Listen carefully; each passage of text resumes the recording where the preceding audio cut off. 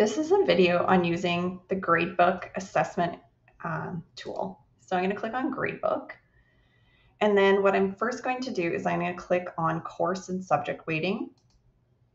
You can see here that it is set up for you with all the overall expectations for your courses. There are many benefits of using your Gradebook to set up this way.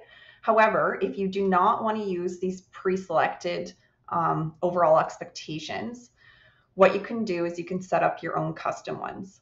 So in order to set up all new custom categories, I'm going to click on this little red X for all but one of the overall expectations.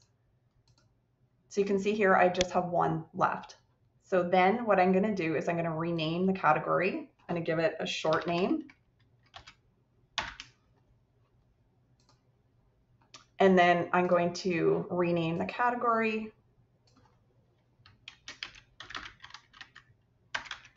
And give it a blue check mark. Now what I can do is I can add in my own custom categories, observations,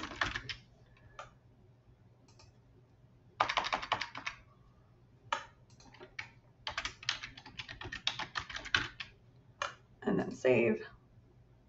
And you can see that you can do this. Just make sure that their weights are going to be added to 100%. So the sum weights all must be equal to 100.